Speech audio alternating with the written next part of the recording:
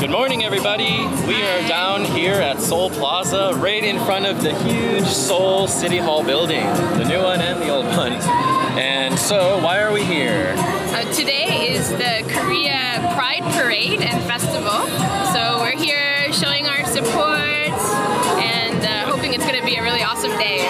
Yes, and this is, I think, really cool for a lot of people because back home in the United States, just 2 days ago, it was announced by the U.S. Supreme Court that all 50 states, gay marriage is now legal. Equality, finally, we can just openly marry whoever we want because love is love, you know? Yay! And so it's, I think, really important to be down here now to support this event here in Korea because here in Korea, unfortunately, it's not as free to be gay or bisexual or queer or transgender. It's still kind of a very taboo thing for many people at this event. So I'm going to just kind of do a loop around. As you can see, there's a lot of tents and stuff. The event just started, so there's not a lot of people here yet, but it's going to be going on all day long. And unfortunately, there are a lot of Christian protesters just outside of this area. They actually barricaded this so that those people wouldn't come in here, and then there's police guarding the area so those anti-gay protesters don't come into this area and harass our time here, our fun event for the people who we love and who we support. Yeah. So. Okay. So let's go ahead and enjoy the day. Google Korea! Yeah!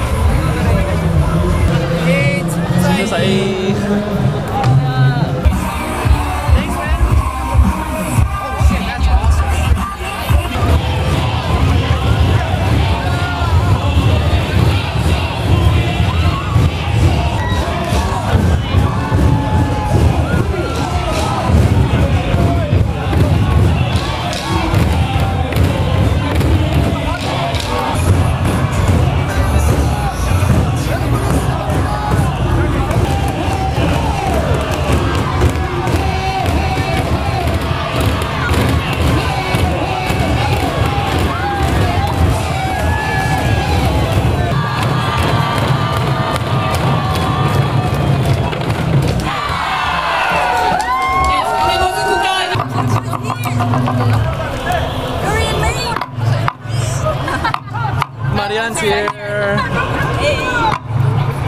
Hey, look, we're together!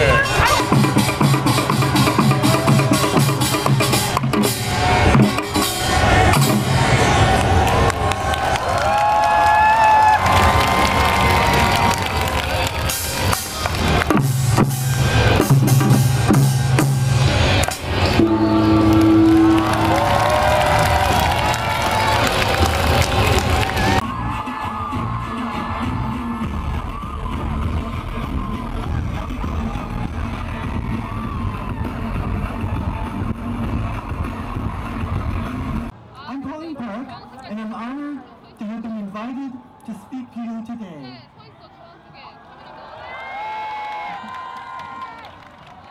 I would like to thank the march organizers for the invitation, and especially Kaya and Candy from KQF.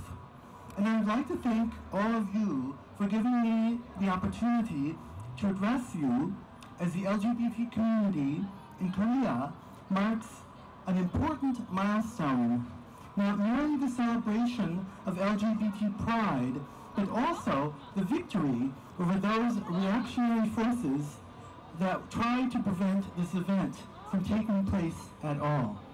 But movements are like that. One step backward, two steps forward.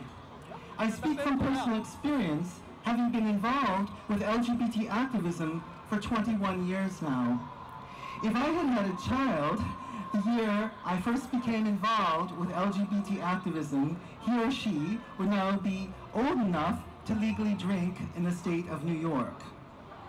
And speaking of which, sadly, our campaign for a transgender rights law in New York State is still stalled in the New York State Senate 13 years after it was first introduced. But the good news is that we have made tremendous progress in the United States since I first became involved with activism in 1994, including enactment of the transgender rights law by the New York City Council in 2002 after a successful campaign that I led through Niagara, the New York Association for Gender Rights Advocacy. Our most spectacular victory came earlier this week when the United States Supreme Court ruled in favor of marriage equality, guaranteeing same-sex marriage rights in all 50 states. It is my sincerest hope that the next time I return to Korea, that all my Korean brothers and sisters will enjoy the same rights to marriage. But of course, both here as well as in the United States, there are so many items on the community's agenda that deserve just as much attention as marriage. Youth and elders, police and criminal justice system reform, bullying and bias-based harassment in schools, healthcare access, immigration, etc., etc. There's so much more work to be done, but we're making progress in the United States just as here in Korea. And it thrills me to see the LGBT community come of age in the country of my birth. And what a truly great honor it is to address you on the occasion of my first return to Korea since I left here at the age of 7 months. Even if I'd had any memories from back then, I would not have been able to recognize the city of my birth after half a century of dramatic change. When I left here, it wasn't long after the popular uprising that overthrew Yi Seung-man, and it's even possible that my birth father participated in that revolution. So perhaps I was born to make revolution. Less than a month after I left Korea, Park Chung-hee came to power in a coup d'etat. Ironic that I returned for the first time in 54 years, only to find his daughter living in the Blue House. So maybe there's another agenda item for change to consider.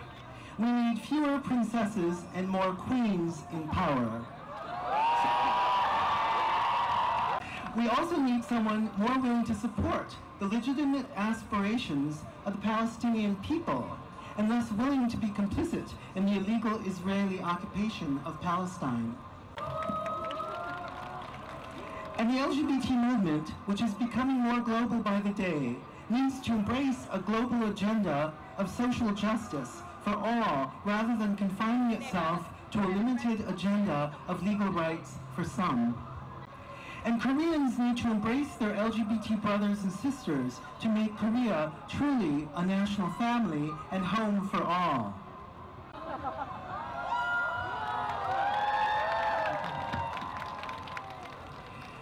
So my message to the people beating drums out there to protest this event is that they should be beating drums for freedom and not for oppression.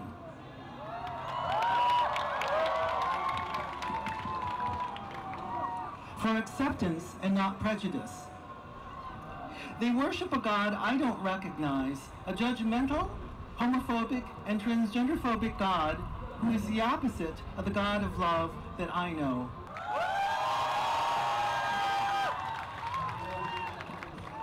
Their hate may be strong, but our love is stronger, and love will ultimately vanquish hate.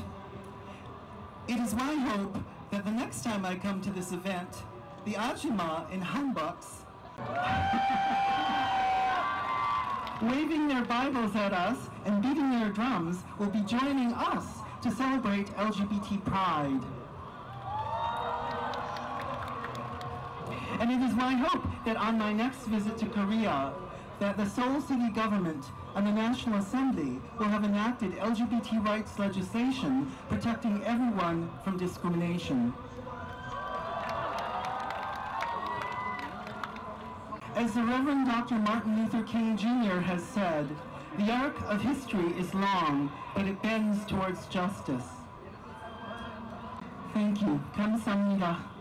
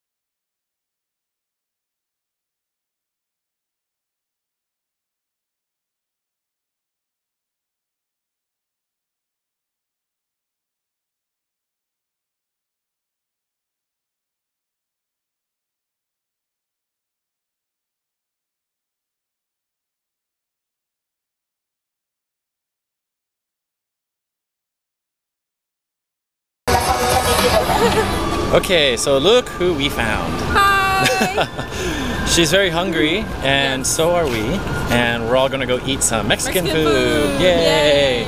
And so the parade is over. It was super awesome, and there was tons and tons of people. I have to say, like 2 years ago when I went, it wasn't even like 10% of the amount of people this year. In 2 years ago in Hongdae. Yeah, it was like a nice event, but this year, oh my god, it was so amazing that many people showed up, and there were so many supporters and stuff, and it was just like a super awesome time today. Well organized. Yeah, the police did a great job at keeping everybody together and safe, and so yay, Korea! Yeah. Have fun, Marie? Yes, I have too many things to say, so I will say nothing. I had a great time. Me too. What was your favorite thing? Seeing like some sort of level of critical mass coming together on this issue was very heart-warming. Warming. Very moving. Yes. And so... You got goosebumps. Yeah, it was really hot, like 30 degrees, but I kept getting goosebumps from some of the things that were happening. Yeah. So. Feels good.